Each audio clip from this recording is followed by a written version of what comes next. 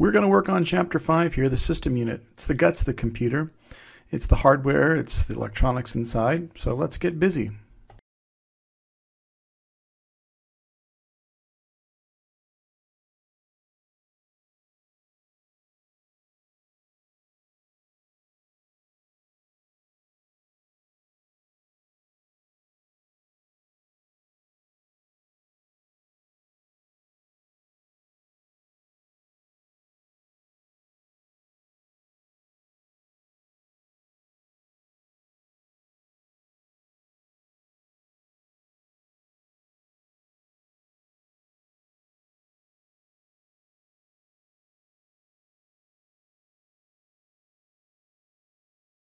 The system unit is basically that piece of plastic that holds everything together. It's the stuff on the outside. In about late 1990s, 99, 2000, Apple came out and started modifying their cases. That's the plastic I'm talking about. That's the system unit that stands on your floor, holds everything. They're finding out that people now buy based upon looks. So when you go out to purchase this, one of the reasons for this unit is to make sure that you look inside of the computer, because that's really why you're buying it, and that's what the costs are about, not the piece of plastic or the system unit that houses and controls everything. Yeah, you want something that's going to look elegant in your room or whatever you're going for, and you want to pick certain colors, but really the memory and the processor, everything inside is what you should be buying the computer for.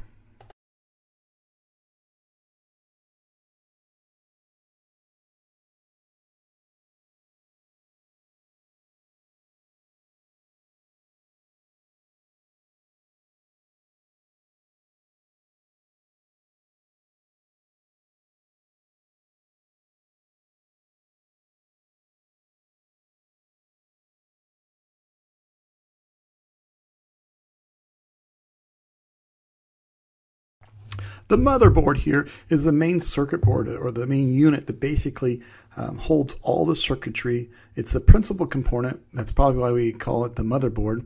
You see all the slots there in the images. There's the rectangular slot is where you're going to put your processor. You got your heat sink.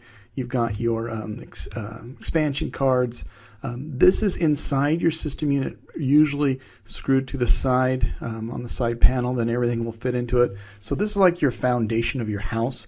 The better the motherboard, the printed circuits that contain all your components on there, with all the slots and all the ports sticking out the back of your computer, the better your computer is going to be. Now, we talked about the system case and the outside. Yeah, that's great, but this is your first step to getting and making a great computer, the motherboard.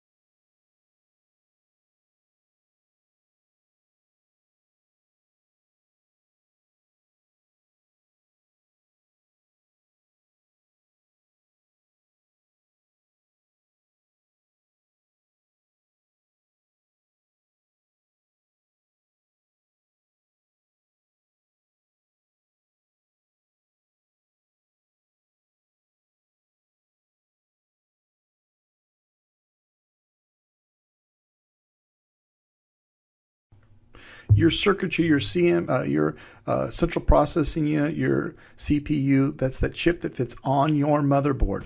So your motherboard's the foundation. This right here is your brains. This gets things going. It clicks. It contains a control unit, which we'll learn in the next slide, and an arithmetic logic unit on the other. Okay, this is another major purchase. The better the CPU, the more information you can chunk up, the faster it can process, the faster it's displayed on your screen. So now we're going, see, we have the case outside, we got the motherboard, and now we have the brains that are sitting on it called the CPU. Heatsink is what sits on top of your chip, because the chip gets real hot. And so if you see here, the heat goes to the end of the metal, and sometimes there's a fan that blows across or it's mounted to the top, and it pulls the heat off of the CPU so it doesn't overheat itself. and blows it into your system unit, and there's probably a fan on the back of your system unit that sucks the heat out of the inside. So heat sinks are very important. Okay.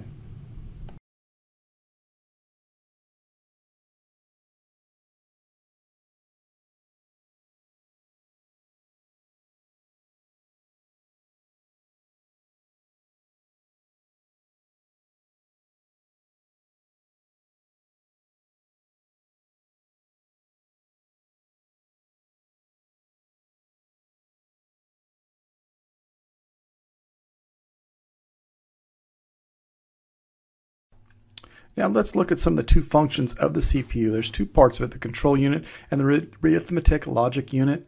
And you see here, everything has to come from memory. Your input, your output devices, your storage device loads to memory, which we haven't talked about that yet, but it's like the holies of holy. Everything has to go into the memory, and the memory then can walk into the processor area and communicate the CPU. You're not going to get anything going from let's say a camera going right to the processor. It has to go into the memory, and the memory handles it. So as you see here, the processor then will have two functions once it gets from the memory to there.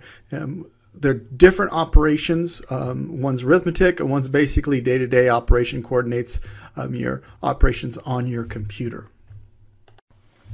The machine cycle basically is how many steps in order to create or process information. And you'll see it's always, you're going to need to know this for the test, it's always fetch, decode, execute, and store. You see in the middle circle here as it goes around in the memory. So it fetches the information it needs. Step 2, it's going to decode it into your control unit. Then it's going to pass on the calculations. Let's say we're doing 100 times 48.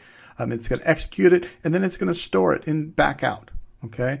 That's the machine cycle that happens every time, and it's spinning really fast, so you might not notice it. But if we talk about a machine cycle, you can speed it up or speed it down. It all depends what you want to do. In the next one, we're going to see how we speed up that machine cycle by using multiple steps. How we speed up our computer by using a process called pipelining. Without pipelining, you see the graphic there, it does one execution of the 4 steps, and then it does another one. Well, that takes a while. If you look at the graphic just below it, where it's talking about pipelining it, as it's fetching, it's also decoding, and it's also executing, and it's also storing. So it's actually taking 4 instructions at the time, which allows the computer to speed up. Pipelining.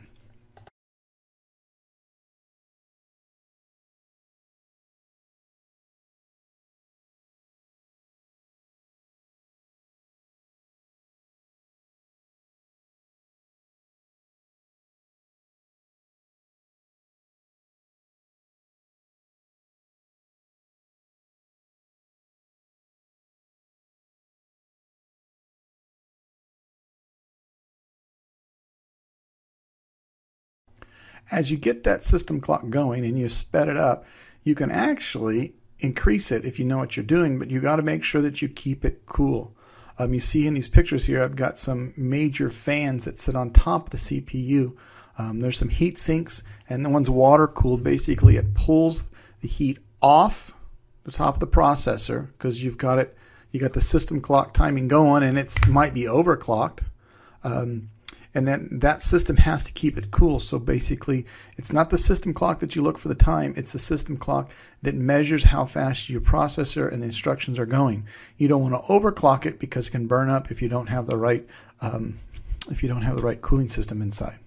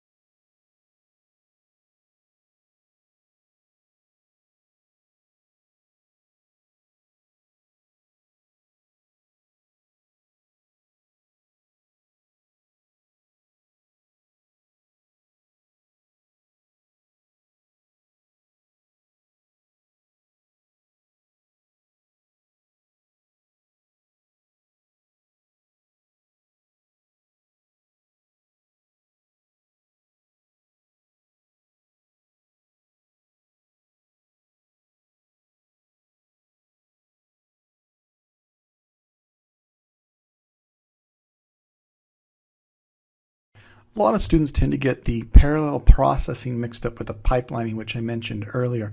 Parallel processing is not doing multiple instructions on one processor. It's multiple processors that are chunking up information. So now, instead of just having one processor in 4 different steps or stages of this clock cycle, now you have 4 processors at different stages chunking up information, and then they combine their results. So on massive massive parallel processing involves hundreds of thousands of computers, but you can also do it on a small computer at home where you have 2 or 3 different processors working on your computer, chunking up information.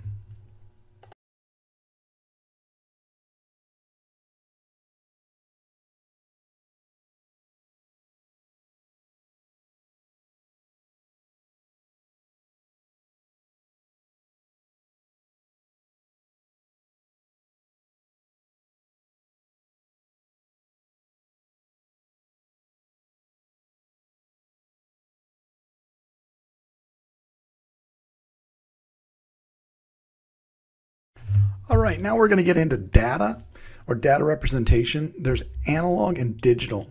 When I was young, my mother used to take my temperature with a mercury thermometer. She would shake it down, and we never knew exactly what my temperature was, but we knew if it was over 100, 102 that I had some type of a fever.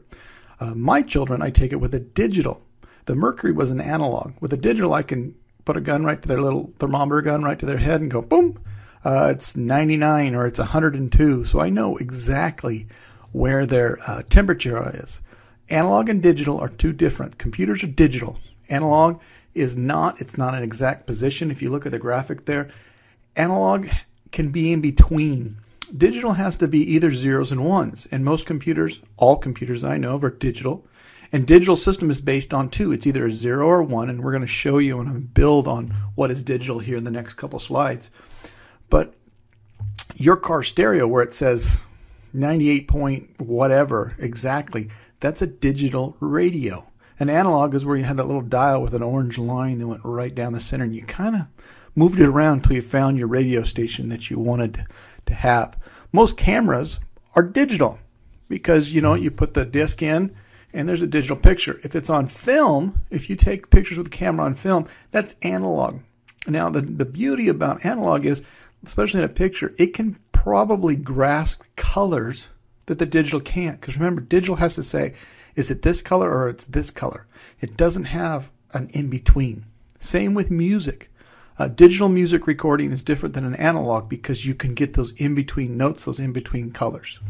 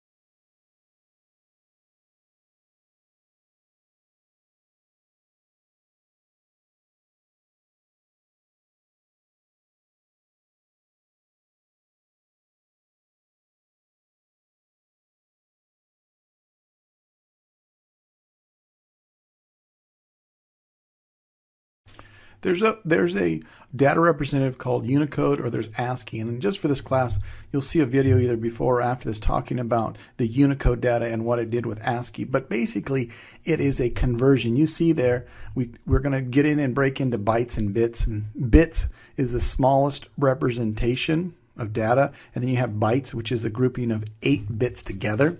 So if you see in here, there is the first one for the letter 0 is 00110000 is equal to the symbol 0. That's how the computers chunk it up. Now there's 8 bits there, okay, to create a byte. Okay, and so what we did is we created, for all computers, a standard language. If you look at the N, the symbol N, it's 01001110. It's quite easy. That's how your computer represents data throughout the channels, because remember, either the light is on or off. In the olden days, they used to use vacuum tubes for suction.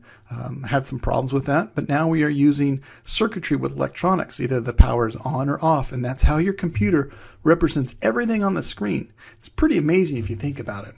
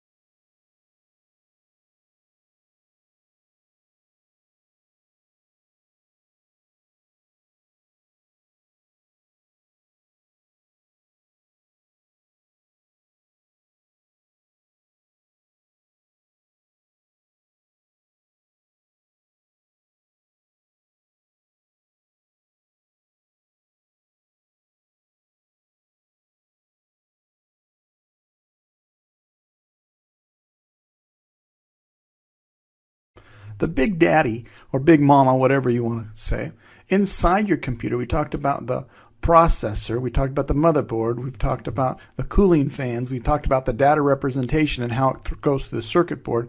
But I touched on it earlier, is your memory. Nothing can go from your right to your CPU. It has to go through the memory. So the faster and the more space you have in memory, your CPU doesn't have to slow down. Okay, so if your CPU slows down, your whole computer slows down. So remember, when you're purchasing a computer, it's more than just the system unit of the piece of plastic. It's also your memory. How much memory do you have? And is it able to keep up with your processor? Those are two biggies when you keep thinking about it. Because what is stored in your memory? First off, your operating system when you boot up. If you're a Windows machine, you notice that it takes a little bit for your computer to start up. And you see the Windows symbol going on and off, on and off, on and off. That's because it's loading kernels and information into your memory. Not everything, but some. So it's taking up some of your memory. When you open up Microsoft Word, some of that, of the software Microsoft Word, gets loaded into the memory. Okay, so now we're starting to take advantage of some information. Now when you're typing or saving processing information that's data, that's also saving information into your memory. So we have all this saved into temporary memory, because remember, these green chips, this memory, it goes away. When the power goes off, it goes away. So we call it RAM. RAM scrams when the power goes off, and ROM sticks around. Remember that saying. We're going to cover memory here in a little bit, and you're probably going to hear it more than you ever wanted to. But your memory, these green chips that sit on your motherboard in a little slot, when the power goes off, everything in there goes away. But it does have to hold a lot of information when the power is on. And it will slow down your computer if it doesn't have enough places to store everything. All right, here we go. We're going to be talking about the difference between RAM and ROM. ROM is non-volatile memory. Basically, you won't lose it like CD-ROM on your computer disk that you have. RAM, you will. So it's volatile. So it means when the power goes off, it scrams. Remember, RAM scrams, ROM sticks around. Those memory chips that we talked about in the last slide, that would be RAM. ROM would be something on your hard drive storage. Okay?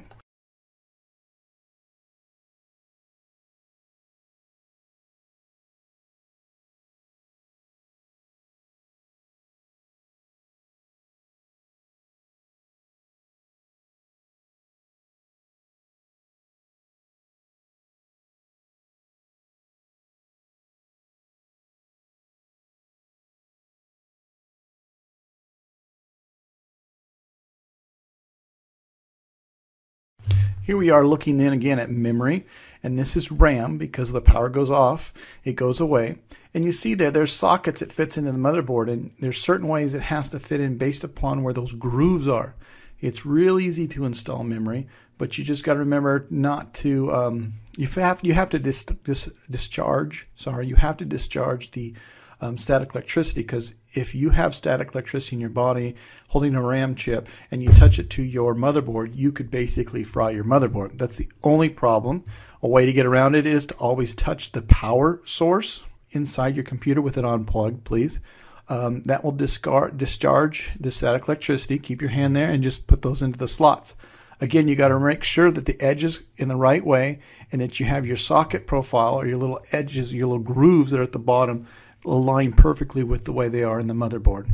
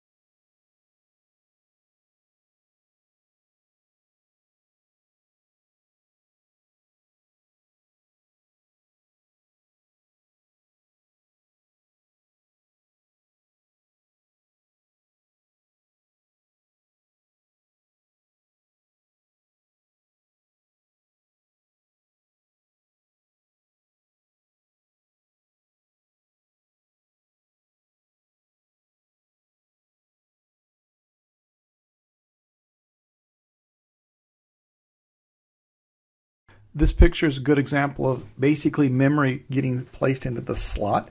So these are your RAM chips residing in your memory module slots on your motherboard. So you have to do it internally inside your CPU. We talked about browser cache in chapter 2. Now we're going to talk about memory cache.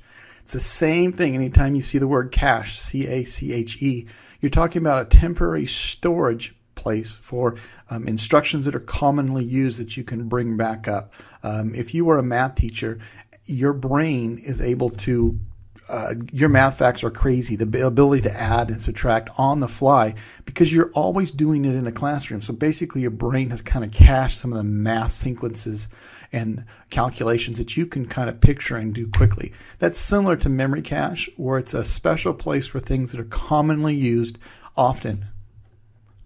Another type of memory that you're going to see out in the computer world is your flash memory.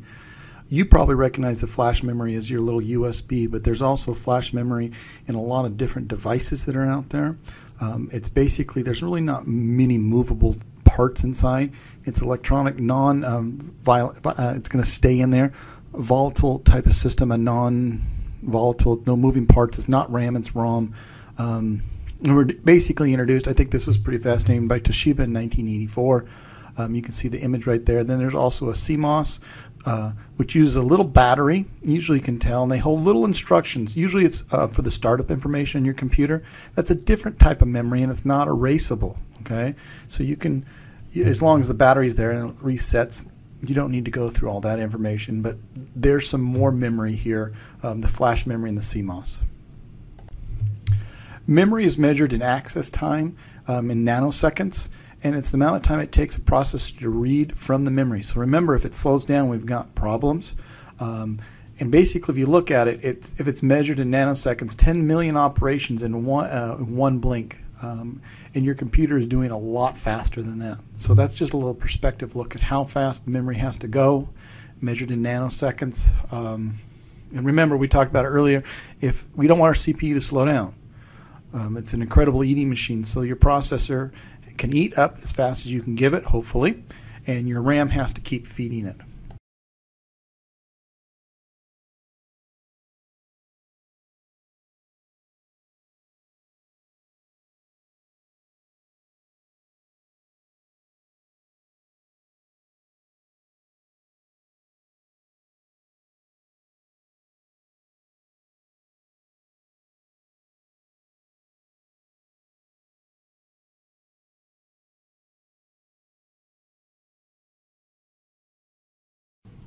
Now as we come out a little bit onto our motherboard again and get out of the memory and the CPU, there's expansion slots. You see there, you can have a sound card that's an expansion. It's an extra peripheral and the adapters go in the motherboard and the ports stick out the back. So you see a little diagram of a USB.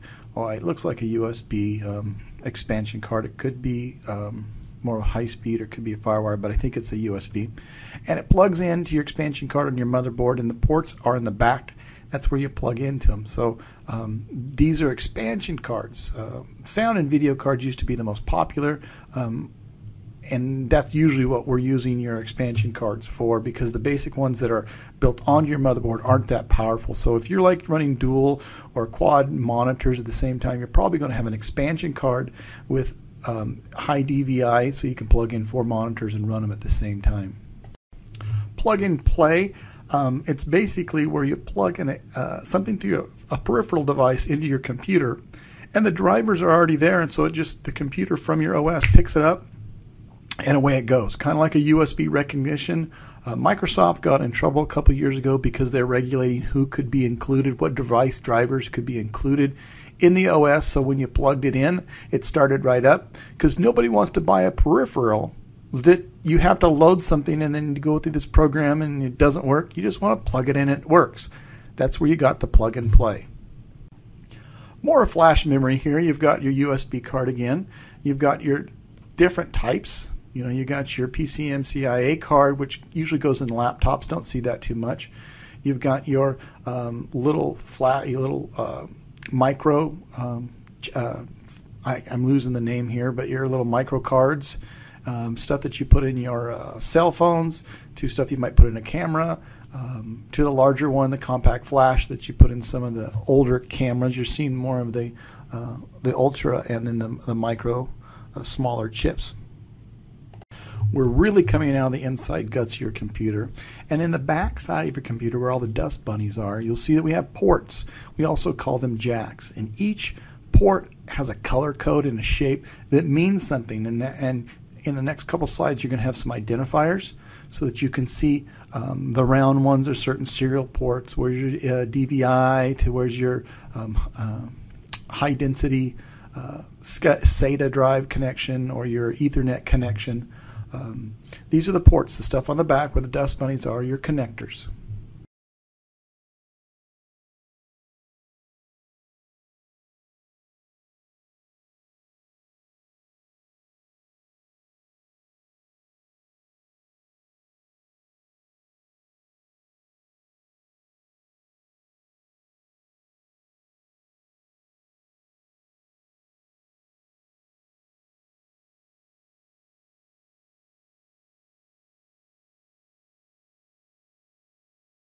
You do need to make yourself familiar with some of these ports.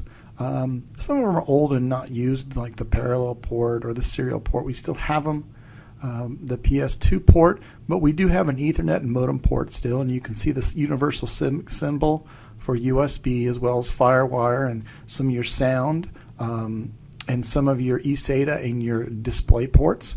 Those you should be familiar with. Your HDMI. You notice that the digital video interface is a square, and it's got these, it's got pins, little squares in there going across with a little thing on the right for the plug-in. USB has usually the rectangle with a USB-B port, which is the smaller square, and so forth and so on. Especially when you go to the store, if you need a part, you should always know the dimensions and the shape of it, and make sure that you can plug your peripheral into something that you have. Most commonly, when you're setting up your your entertainment center, when you buy a TV, you want to make sure that you have enough display ports, or your high definition HDMIs, because you can plug your VCR and your cable box, stuff like that. But those are all ports and connectors in the back of your computer or your electronic devices. Here you see your laptop. They also have ports, but they're usually on the side. We're getting less and less ports. Usually you're seeing your some, if you're lucky, you have an Ethernet, an HDMI, and a USB. A lot of them are just condensing down to a mini USB or a USB and making you use Wi-Fi in your laptops. But here's some of the ports, or you can have a pigtail, which is an adapter that plugs maybe into your USB, and then you can then have an Ethernet cable on the plug-in, or a female on the end of that cable. So laptops do have ports as well. Here again we have a whole series of USB 2s and 3s and a hub. big part about the hub is you can plug in multiple USBs and then have one connection to your own computer. So one end plugs in the computer, then you can put in your printer and your scanner all in there. That's what we're talking about, the hub. That's the image on the left.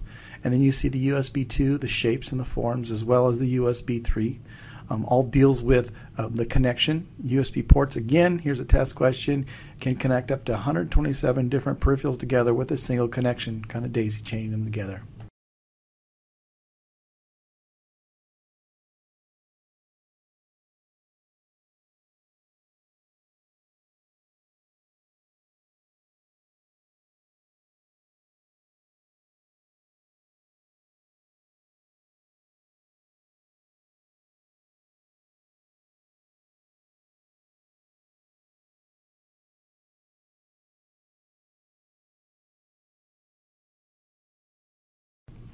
And finally, as we start coming totally out, we had the system unit, the piece of plastic, but also in there are shelving, which we call bays. You can see on the images here, there's empty bays.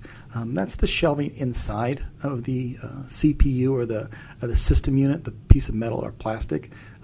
It's for additional drives, or if you so need, hard drives or CD-ROMs, which are tending to die out lately. But you need to be familiar with where the bays are. They're all inside, where you can screw. There's little screws you attach to these racks, and keeps it all neat and proper.